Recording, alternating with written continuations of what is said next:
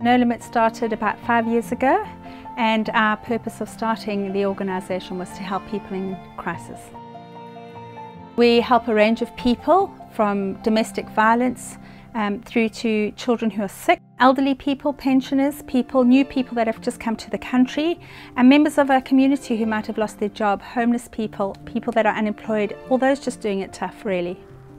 COVID-19 has had a big impact on No Limits. We've found that we have had to increase our food at least by 50%. We've even organised an extra day of food distribution to try and keep up with the demand of that at the moment. The great thing about No Limits is that it's not about us, it's more about the people that we help. For us, that's who's important. It's not about us. We're doing it to make a difference in somebody else's life. And I would say to other volunteers, if you've got the chance, if you've got the opportunity and you've got the time, get stuck in, because there's nothing like it.